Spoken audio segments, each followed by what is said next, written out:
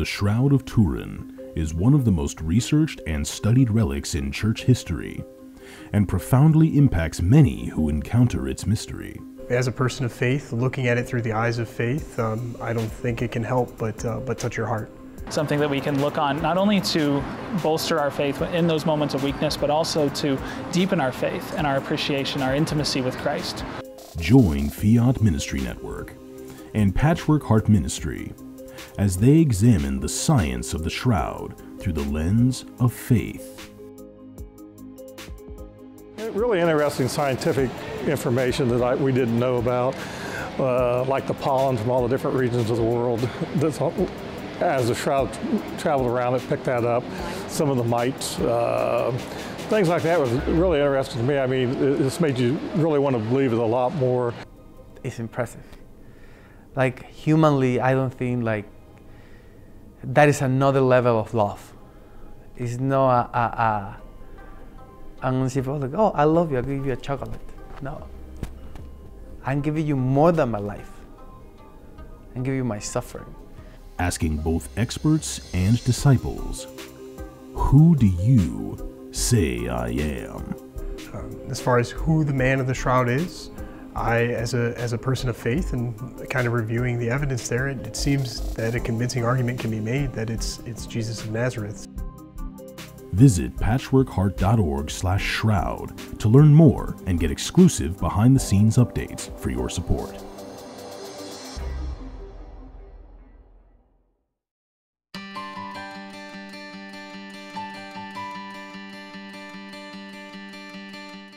The St. Raymond Nonnatus Foundation, in partnership with Patchwork Heart Ministry and Fiat Ministry Network, present a podcast for divorced and separated Catholics. Hi, and welcome to a podcast from the St. Raymond Nonnatus Foundation for Freedom, Family, and Faith. My name is Anne DeSantis. I'm the Executive Director, and I'm joined by the President of the St. Raymond Nonnatus Foundation, Mickey Kelly. Mickey, thanks so much for joining me and all of us on this podcast.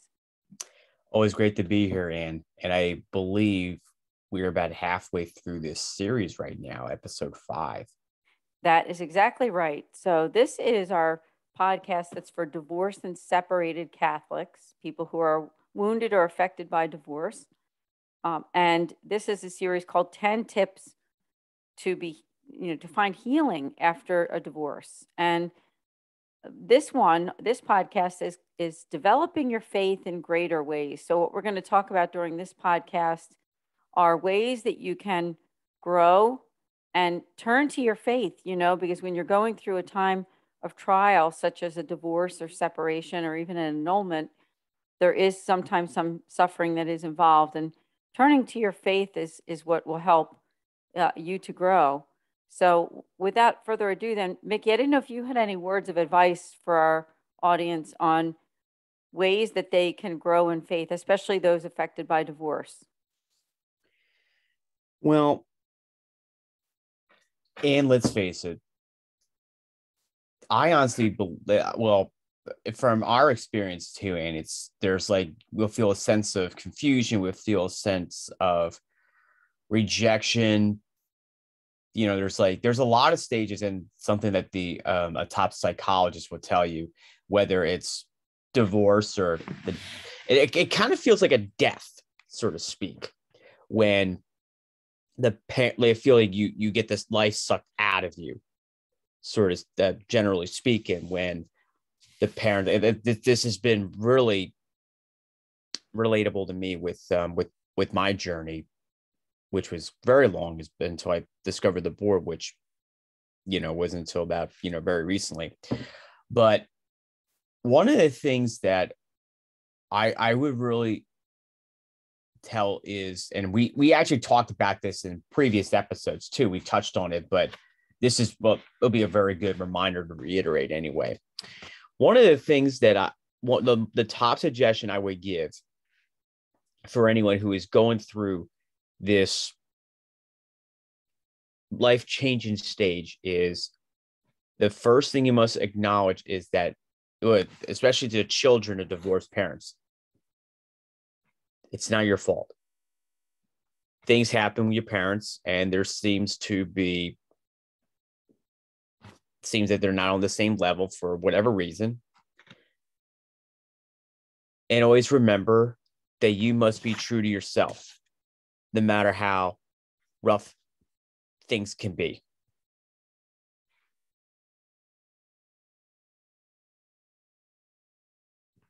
That's great advice, because it's almost a recognition of what you're going through and the suffering. Because sometimes when I know for myself that sometimes when I chase after the whys and hows of life, like why did this happen?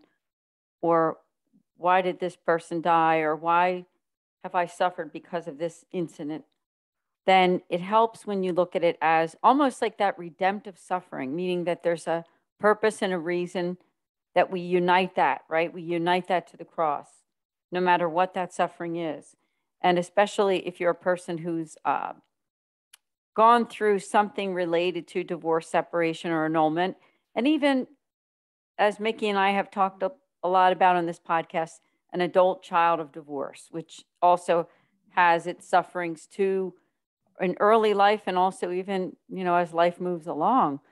So this podcast is all about ways to grow in faith and, turning to your faith in your trials. And I just want to refer to this article that I found. It's actually from our own Philly magazine online, which is CatholicPhilly.com. It's by an author by the name of Gia Myers. And the article is entitled 10 Ways to Grow in Catholic Faith for 2022. Now, admittedly, this article is not specifically for Catholics. It is for Catholics. Admittedly for divorced or separated, but really is great advice just for all of us. And I'll just read the first three to start out. She gives the recommendation of observing monthly devotions. And some of them are like, say, January would be the Most Holy Name of Jesus. February is the Holy Family. March would be St. Joseph. April would be the Holy Eucharist. Now, you can refer to this article if you go to 10 Ways to Grow in Catholic Faith for 2022 on CatholicPhilly.com. But I think that is a really good way, and even for Catholics affected by divorce, is to observe those monthly devotions. For instance, June is the Sacred Heart of Jesus, and July is the Precious Blood of Jesus. So the article goes through all of the months, but I think that's also one way that you really can grow in faith. Number two in this article says incorporating spiritual reading. And of course, there's so many great Catholic books, and all you need to do really is just Google it, or even go into Amazon and key Catholic books and see what's out there. But some of the ones that are mentioned in this article are The Introduction to the Devout Life by St. Francis de Sales, The Interior Castle by St. Teresa of Avila, The Story of a Soul by St. Therese of Lisieux, and they're just a few. And some other good Catholic authors would be, and she mentions here, Scott Hahn, Dr. Scott Hahn, Chris Stefanik, and Matthew Kelly are some. Number three on this list is to enhance your Marian devotion. Our Blessed Mother is our mother, and she's praying for us. And in the article, it mentions just simply praying a Hail Mary or a rosary. So, Mickey, I didn't know if you wanted to talk about devotion to Our Lady. And I must say, she really hits it, Gia Myers. I don't think I know her very well, but I know she writes articles for Catholic Philly time after time.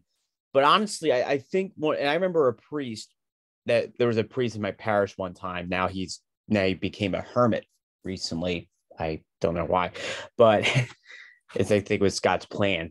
But one of the things that we really have to understand is that I always think of, every time I walk around, when I see a mom with little kids, I always see them holding your hands, be like, okay. But I mean, I know sometimes there's this hip thing where they have this a kind of like a leash, you kind of like a leash you have for a dog, but they have a same thing for a toddler, so they don't go run off somewhere or something and get lost.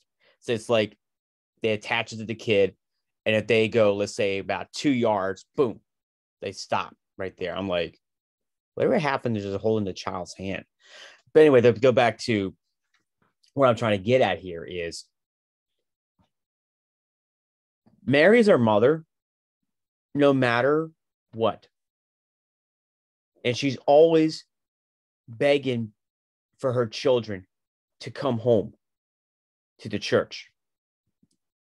And one of the most stark things that I really enjoy watching one of my favorite hobbies is people watching anyway. I just want to do it in like, in a creepy tense, of course.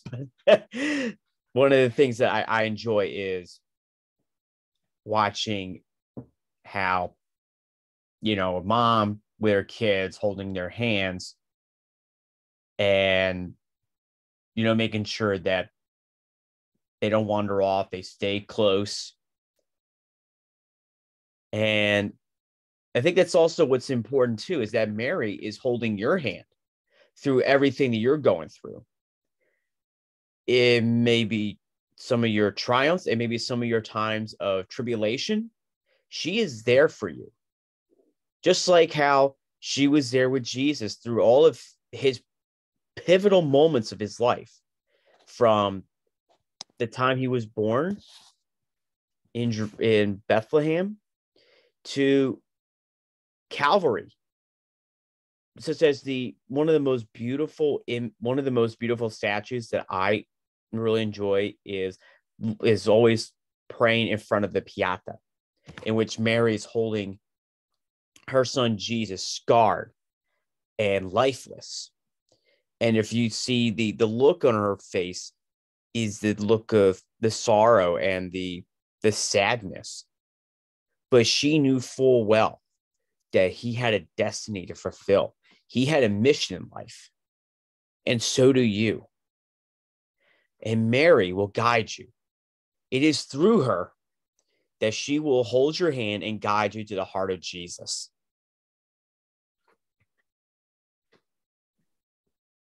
I appreciate your reflection there, because, our Blessed Mother is, as I said right before you spoke, I mean, she is our mother, and she's with us from the moment we're conceived until the end of our lives.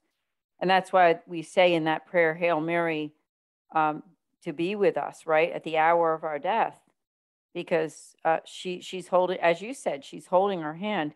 So for you who are listening, because this podcast is for divorced and separated, those who are affected by it, she's with you and she loves you. She knows and sees what you've been through in your life, and especially you who have been wounded by relationships and the ending of a relationship that meant so much to you, a covenantal relationship at that, your marriage. And so, as I always say on our podcast, that the St. Raymond Nonnatus cares and the church cares, and we're here for you. So I just want to make sure that I reiterate that over and over again to let you know that you can reach out to us for that free pastoral consultation with a Mercedarian friar. All you need to do is go to nonnatus.org and just send us a message through the contact form, and we will set up that appointment, and you can have as many of those as you need. So then I'm going to read the rest of this, or the next 3 points on this 10 ways to grow in your Catholic faith. And from this author, she says, number 4 is make a new saint friend, meaning that, learn about the saints, pray to the saints, but read about the saints too. And there's so many great saints to learn about. I think it's really unending if you think about it, how many Catholic saints there are. And she says, and remember, you can never have too many friends, especially saint friends. Number 5 on this list is attend an extra mass. You might not be able to get to daily mass because of work.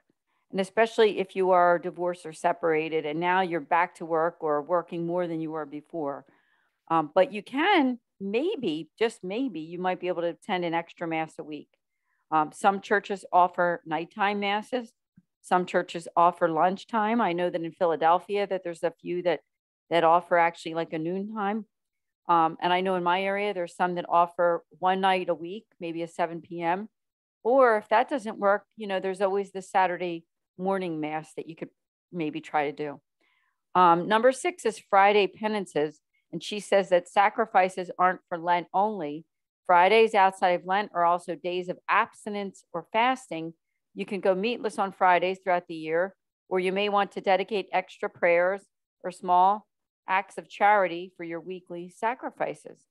Now, of course, we're taping this during Lent, and I believe that it will air, right at the beginning. This one is actually airing at the beginning of April, so we're still in the Lenten season. But just remember that those sacrifices aren't just for the Lenten season. Mickey, I didn't know if you had anything to say on sacrifices, because don't you think they can go all year round? They don't just have to be during Lent. Well, absolutely, Anne. I mean, I think, well, I think you missed it quite well, actually. I think by a mere 3 years prior to the Second Vatican Council, there was a rule that Fridays throughout the year were, fasting and abstinence. And I also see a bit of like a trend among some of the traditional Catholics. Well, I'm not just saying like that those that attend Latin Mass on every given Sunday, but also those who who frequently accept the church teachings. And I'm hoping that we can really reclaim that in the church, in the Catholic Church of the United States, especially, the state it's in at the moment. But well, that's a topic for a different episode, of course, or podcast title. So, but they're back on point. One of the things that I have been doing for the past couple of years on Fridays is I go meatless. And it's not just for Lent, but it's year round. And I remember you telling me one time yourself, and you can relate to my practice as well. And I would also go to confession. You go either on a Friday, when I have time, of course, or I would go on a Saturday, usually before the visual mass. I usually go. There was a time like I was going weekly, but then I kind of fell track. So I was like, okay, I'll go bi-weekly. And those are like some things like you really have to. And Lent is actually a perfect time for you to do most of these things. Now, fasting and abstinence does not have to just pertain to food. It can be things like, I remember Father Dennis Gill, the rector at the Basilica of St. Peter and Paul Cathedral here in Philadelphia. He actually was approached by one of the reporters on Ash Wednesday, and the reporter asked Father Gill, "What are you giving up?" And I'm actually stealing this because he said it in the homily for the first Sunday of Lent this year. He said, "I'm giving up sin." If you think about it for a moment, there's some truth to that. Now, there's nothing wrong with giving up chocolate. There's nothing wrong with giving up pleasures from Ash Wednesday to Easter. There's nothing wrong at all. But if you are willing to give up pleasures, you must do something in their places, such as maybe you want to try to build a habit of adding a new prayer to your prayer repertoire, even your routine. So instead of just doing like your morning prayers from the Hallow app or the Magnificat, why don't you incorporate at least a rosary? Now, granted, I don't think many of us will have the span to get the whole rosary done, in a matter of 12 to 15 minutes. But if you just pray at least a decade, let's say when you get up in the morning, and then when you have your break, you pray the second decade. When you're on lunch, you pray the third decade. When you're on your break before you clock out of work, the fourth decade, and then maybe a fifth decade after you're done eating your dinner, boom, you did the full rosary, but in pieces. Now, if you've been doing that, why don't you say the whole thing? Just set 10, 15 minutes aside during the day and say the whole rosary. That's equivalent to whatever your break is at work. It doesn't kill you. Even St. John Paul the Great reminds us that he wants to see more people praying the rosary when they're commuting, when they're at work, when they get up in the morning. The list goes on. And even Padre Pio, who I understand, and your family has a wonderful devotion to him, and I think it's really moving, that the rosary is a weapon of our times. And I think there was another saint that once said, I forget who it is, but a Catholic without a rosary, it's like a soldier without a rifle. And I think that's really a powerful statement right there, because every Catholic should be carrying a rosary with them. It's their, I mean, I am for people that want to have a right to own a weapon as long as they use it properly for self-defense, things like that. But for Catholics, every Catholic should have a rosary in their pocket. And it should not just be in their pocket, but they should be praying it wherever they are, whether outside the abortion facility, whether they're in an adoration chapel fulfilling a holy hour, or they're out in the public square.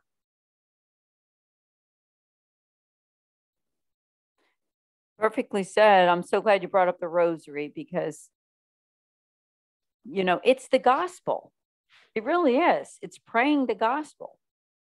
And some people find it maybe hard to concentrate during a rosary and hard to keep your mind focused on Jesus and on the prayers. But my suggestion is take each meditation, right? Each decade, whatever that is, whatever mystery you're doing, whether it's the sorrowful, the glorious, whatever it is, and thinking about also not only what happened in Jesus's time, but also people that you can pray for in your life right now. Like, for instance, when you're praying the crucifixion, which is one of the fifth sorrowful mystery, what my mind would go to are people that I know right now who are dying, who are suffering. So, I mean, there's all kinds of things. Say when you pray for the birth of Jesus Christ, which is the third joyful mystery. During that, you could pray for those that you know that are either giving birth or pregnant throughout the world. So it's a way to keep your mind focused because you're praying those mysteries of Christ, but you're also relating it to what's going on in your life right now. And I want to go back to also this article, which is from CatholicPhilly.com, Pray 10 Ways to Grow in Faith, a new article actually from 2022. I'm going to go back to the last 3 of these 10 suggestions that the author has. And number 7, she has as embrace generosity. And she says that there's so much consumerism in modern life, lots of advertisements bombard us for new and trendy clothes, makeup, designer handbags, etc. We're called to the stewardship of God's graces and to share the gifts God has bestowed upon us. So I think that's a good thing to think about. Now, of course, we keep saying we're in the Lenten season, so it's the perfect time for almsgiving. But, you know, generosity is something that you can make it part of your lifestyle, right? I mean, whether it be giving clothing. I know that in my family, we have a place called Vietnam Veterans Association that comes to our house. I call up and they come maybe once a month, and we give a lot of our clothing and small household items that we want, gently used items that we want to donate. So, I mean, that's one small way that you can be generous. But of course, giving to your own church, tithing, or to a religious organization. I have to make a shout out too, right? Because I mean, we ourselves are a Catholic nonprofit 501c3. I mean, if you're wanting to feel generous, you can even go to our own website at nonnatus.org and go on the donate button there, because we would love to partner with you in some way, whether it be a one-time donation or whatever you can do. I mean, we appreciate even $1. We appreciate your prayers, I mean, for that matter, even if you can't afford to donate anything. But I do believe that embracing generosity is a way to grow in your faith. Number 8 is to joyfully share your faith. And in this article, she says that you can simply live joyfully in your faith journey, and others will likely notice.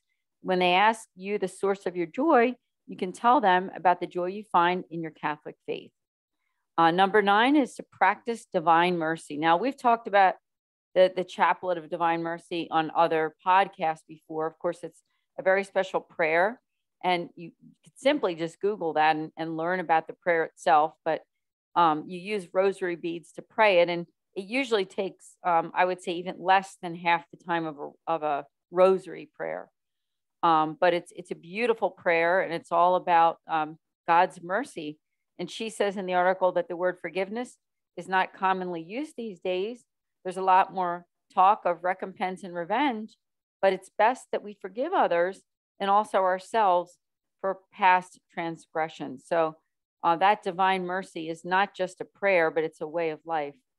And number 10, the last one, is a word of the year. Now I'll explain what that means.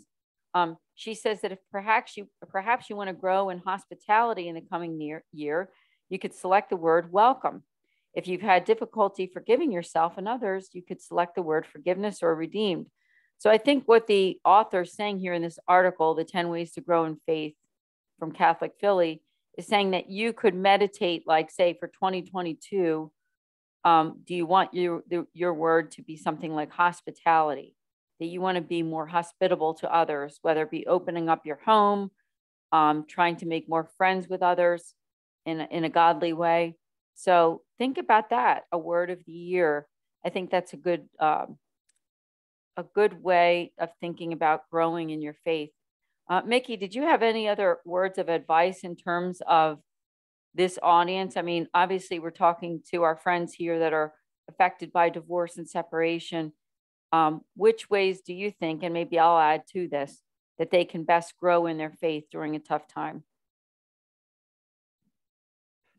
Well, first of all, prayer is very essential. And I think that especially as we are somewhat, I'll say, a little more than halfway through our Lent journey. And I just want to let you know that there are times you will fall, but you have two choices after the fall. A, you get up and you fight harder, or you're just going to be like the boxer waiting for the referee to say 10 and you're out. Truthfully, I would much rather get myself up and fight harder. Spiritually, of course. And one of the things that I have learned over the years is that it takes courage to not let some of the problems of your firsthand problems really get the best of you. If you look at some of the movies that center around underdogs, whether they are true stories or things that were just made out of a cloud or something, each of these underdogs at one point, they were very close to giving up. I always remember, I mean, and we're in the greater Philadelphia area, and we have a fictional philosopher and an underdog by the name of Rocky Balboa. And I always remember in the third movie where after 10 title defenses, he actually would finally lose to the top contender, even though he didn't want to go end his boxing career, on that, note. But his former opponent saw something in him that could get everything back, because he knew that Rocky's world was crumbling after that loss to Clubber Lang. And Apollo took Rocky under his wing, and they began the training for the rematch. And at first, Rocky was just, he was really sluggish. He was lazy. He didn't really take pride in the whole process. But then his wife, Adrian, helped him come to his senses. And then finally, he just flourished. And in 3 rounds, he did defeat Clubber Lang to regain his title and everything around him. Fast forward, the last Rocky movie, you would say, that came out back in 2006, Rocky had a dialogue with his son, who feels like the whole pressure of the world are mounting on him just because of the last name and the reputation and everything. And Rocky tells him that it's not about how hard you can hit.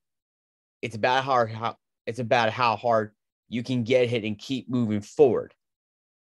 It's about what you can take and keep moving forward. That's what winning's about.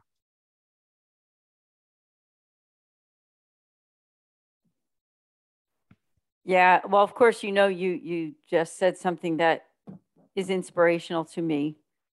And of course, you and I are both you're from the Philadelphia area. I'm from the greater Philadelphia area, right? But that character of Rocky, I think, symbolizes also for all of us that life is not easy, right?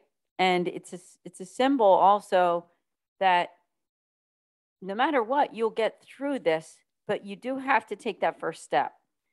And so I actually pulled up, I actually pulled up the speech right when you were speaking here. And I just want to say before I read this is that, of course, we know Cheater. this is this is not, it's not specifically Catholic, but you know that we can find inspiration sometimes in the secular world, whether they be movies or other sports figures, whoever it is, whatever it is. But we can find inspiration that isn't against our faith, right? And so he says in that movie, now this is from the movie of 2006, the Rocky Balboa, he says, let me tell you something you already know. The world ain't all sunshine and rainbows. It's very tough. It's a very mean and nasty place. And I don't care how tough you are, it'll beat you to your knees and keep you there permanently if you let it. You, me, or nobody is going to hit as hard as life. But it ain't how hard you hit. It's how hard you can get hit and keep moving forward. How much you can take and keep moving forward. That's how winning is done.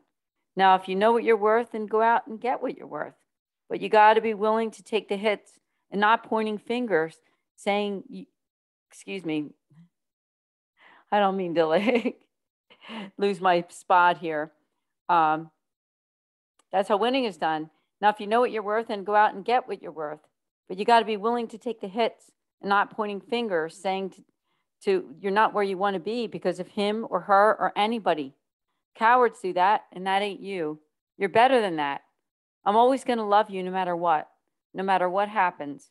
You're my son and you're my blood. You're the best thing in my life. But until you start believing in yourself, you ain't going to have a life. And that's from the movie Rocky Balboa. And I find that inspirational because, we can think about boxing, right? And he's talking about hitting. But for us, for you who are listening, that represents what you go through, right? And the trouble that you've been through and the pain that you've been through. And related to this divorce separation or the pain, the trials that you've been through, is that I think what I just read is telling you that, and I think the main point in that little verse there is that it ain't how hard you hit. It's how hard you can get hit. And, we're not talking physically here, but keep moving forward, right? And that's what Christ wants you to do. He wants you to keep moving forward no matter what has happened in your life. And you can do that because it is true that with Christ, we can do anything. Now, we know that there's suffering. As Catholics, we accept that. That's part of what life is about. It's not a magic wand that says, well, you can be or do whatever you want in this whole wide world, right? Because some things are not what God wants for us or what God wants for you. So I just think it's a great lesson for all of us. And maybe we could spend a little time just talking about the passion of Christ because I do think it relates to it, Mickey. I don't know if you had anything to say about that. When you look at what Christ suffered, but that there was an Easter Sunday. And for you who are listening, there's also an Easter Sunday too.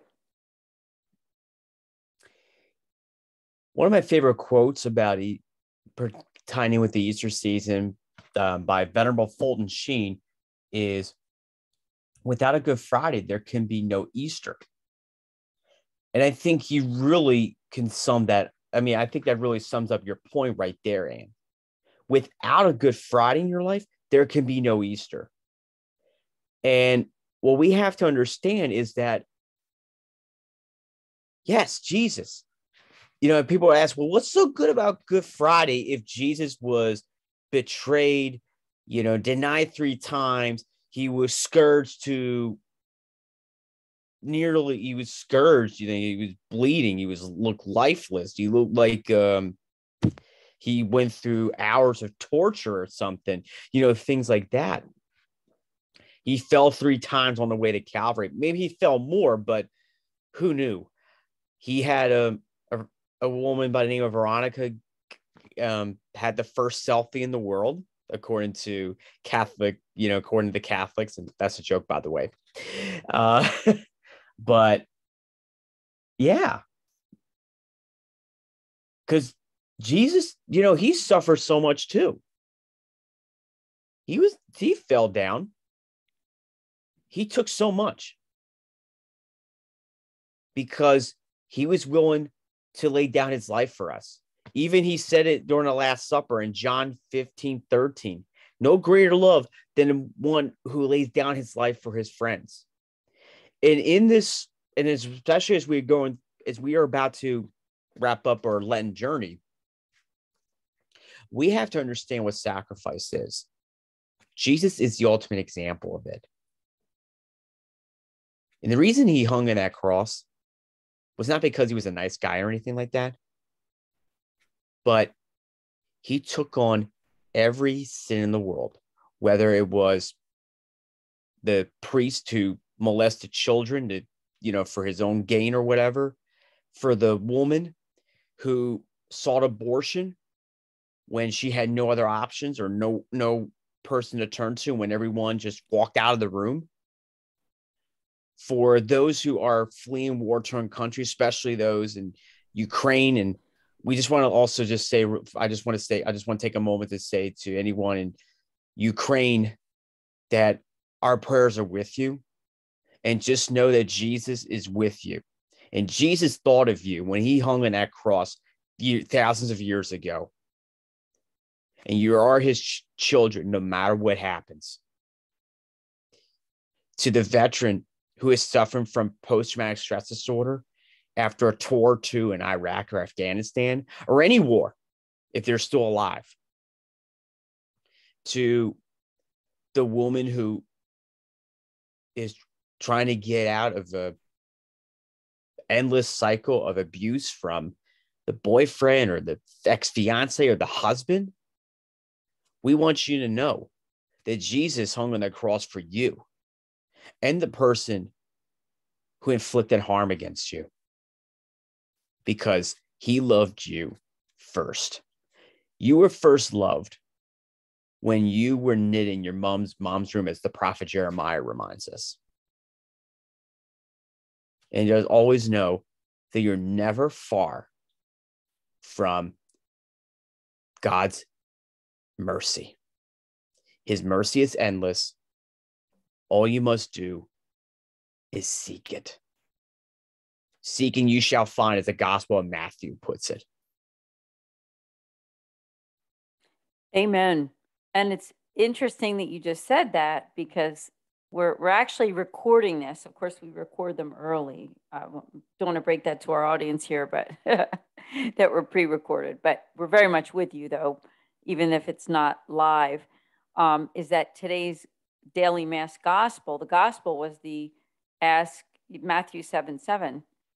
Ask and you shall seek. And so I interesting that you just said that was today, and it's good for all of us to remember that, isn't it?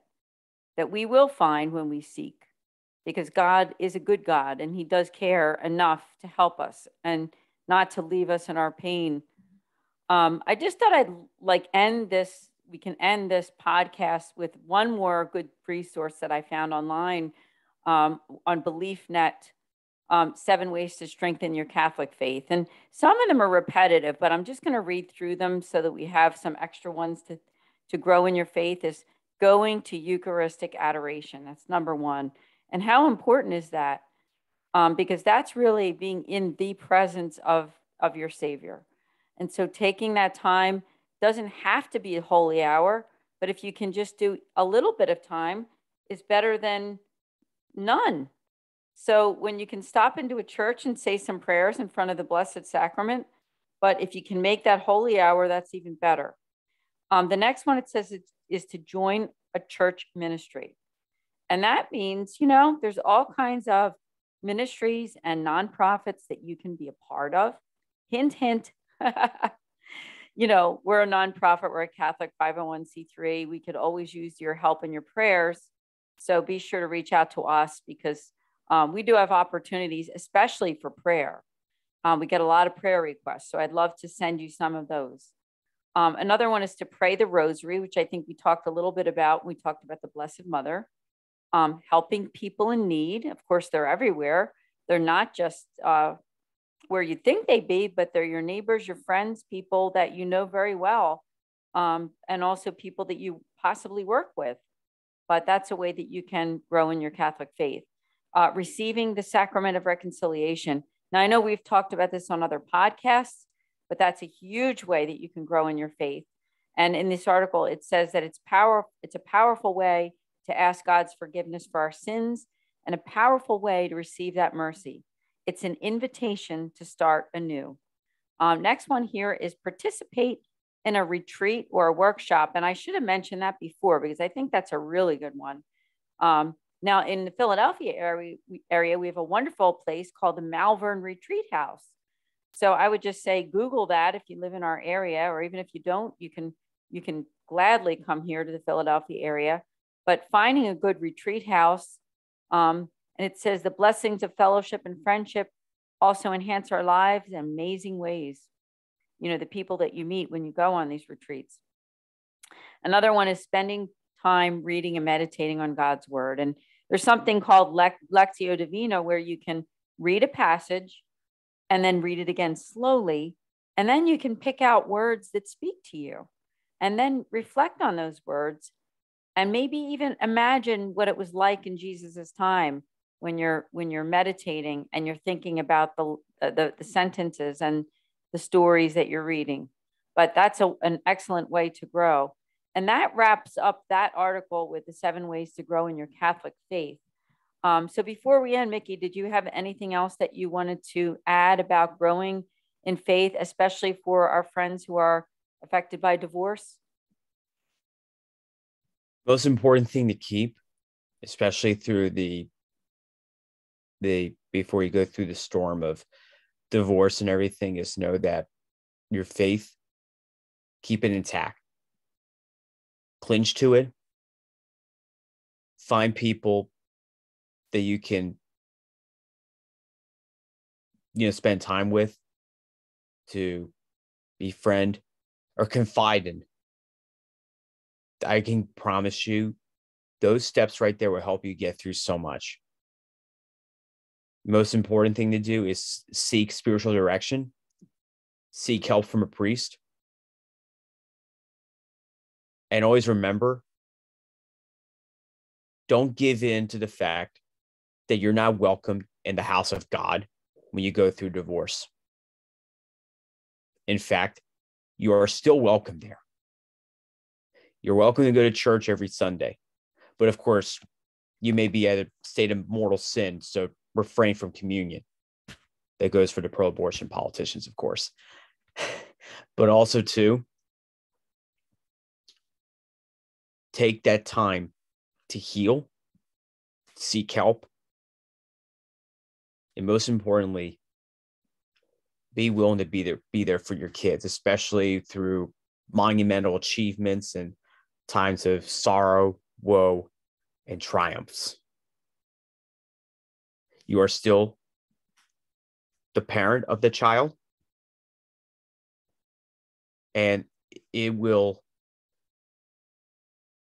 do them a service if you are there during the holidays, birthdays, graduations, when they have their whole life ahead of them.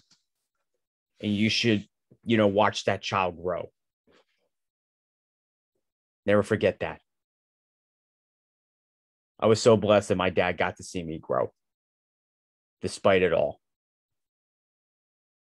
And also at times, draw the line when I was, out of line, times where I needed that motivation, to do better, or even that balance that's needed, with the parents. And also learn about your faith, grow in your faith, ask questions about your faith. Don't be afraid.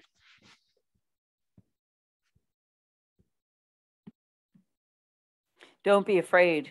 I mean, everything that you said, I think, was just pure wisdom. So this podcast is one that you might want to listen to again.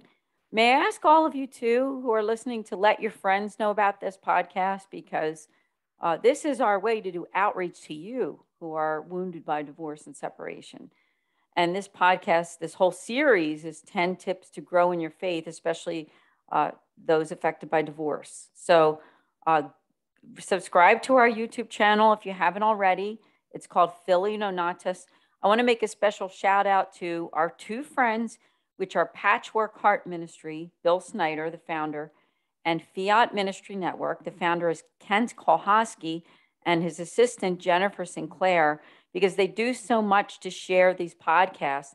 May I ask you also to like and subscribe to Patchwork Heart Ministry and go to patchworkheartradio.org, in addition to liking and subscribing at Fiat Ministry Network on Facebook, because they're doing wonderful work in Catholic ministry, and we're very grateful for them. Mickey, I'm very grateful for you as our president and our leader of this foundation.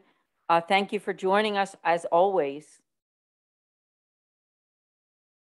And thank you so much for having me. God bless everyone, and be sure to, as I said, make that appointment with a Mercedarian friar for your free pastoral consultation at nonnatus.org. We will see you all next month here for our podcast for Catholics affected by divorce and separation. Have a great month. We'll see you then. Thank you for listening to this podcast. For more information about the St. Raymond Nonnatus Foundation, visit nonnatus.org or email director.srnf@gmail.com. Today, many students go to college with numerous questions about their faith, yearning to know if the seed planted in them as a child is both true and practical.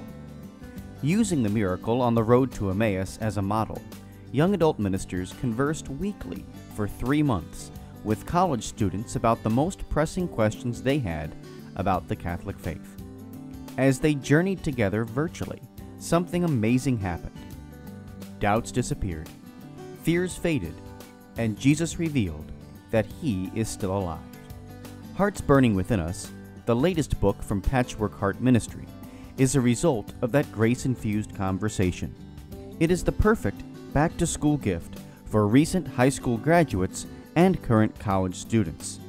Get your copy for them today at patchworkheart.org or by calling 424-704-3278. That's 424-704-3278.